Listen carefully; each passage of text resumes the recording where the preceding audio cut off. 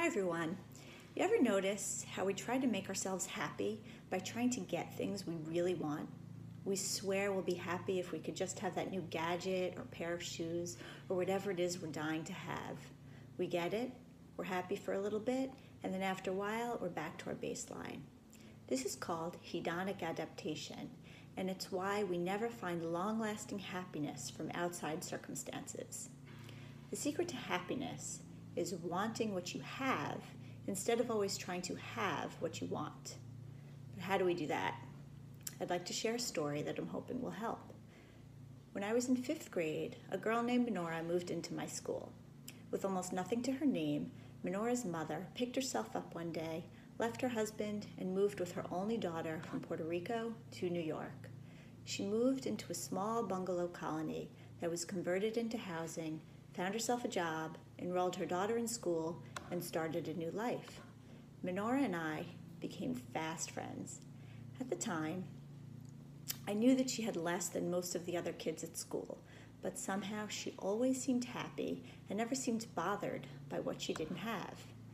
At the same time, I noted a sharp contrast to some of my other friends who never had enough and loved to complain. Over the years, I was a silent observer of the situation, and while Minora and I are friends to this day, I never spoke to her about any of this until now. In anticipation of recording this message, I reached out to Minora.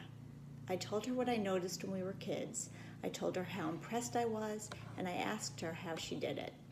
Here's what she said. I knew things were bad, but why should I focus on the negatives? I had no control over the situation. There were times when we didn't have enough money for food, and my mom and I would just feast on potatoes. Minora also told me that she even felt grateful for her situation because it gave her perspective on some of the typical drama that most kids were dealing with, and her situation allowed her not to get caught up in it. Then I asked her how she was able to keep this perspective, and she gave me these 2 tips. First, recognize that life isn't always fair, and it's up to you to make lemonade out of lemons. Even when you're a victim of circumstance, you don't have to be a victim. There is good that can be found in any situation. And second, recognize that things are impersonal. For example, when someone cuts you off in traffic, it's natural to react, but then recognize that it was not about you and get over it. Now I realize that not everyone can be as wise as this little 5th grader was. Some people are just more hardwired to see the good in situations than others. But the good news is that this mindset is something you can practice and get better at. To get started, it's helpful to recognize that our brains are built with something called a negativity bias.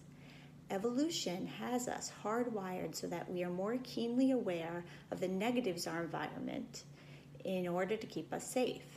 I heard someone years ago call this the poisonberry effect, meaning our ancestors needed to remember what a poisonberry looked like or it would be their end. From a survival perspective, it's not as important to remember the good things in life, and so this is why we are hardwired to remember and hold on to negative experiences so tightly, more so than the positive ones.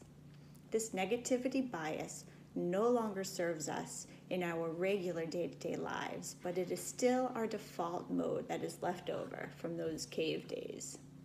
But there is hope for us. Much like we build our physical muscles with exercise, we can build our positivity muscles and actually become more happy by practicing or exercising gratitude. When we express gratitude, our brain actually releases dopamine and serotonin, which are neurotransmitters that make us feel good. They enhance our mood and make us feel happy from the inside. By intentionally practicing gratitude, we strengthen those neural pathways in our brains and can create a natural sense of positivity. Think about this. It is not happiness that brings us gratitude. It is gratitude that brings us happiness. So with this in mind, and the Thanksgiving season approaching, I have a gratitude challenge for you this month. I hope you all did the last challenge about stress. Here it is. For the next 30 days, find 3 things to be grateful for each day, no matter how small. Okay, you might wake up filled with negative thoughts, but just find something. Be grateful for the fact that you don't have a headache or a backache or something even just that small. What you focus on grows, and the more you pay attention to gratitudes, the more grateful you will become.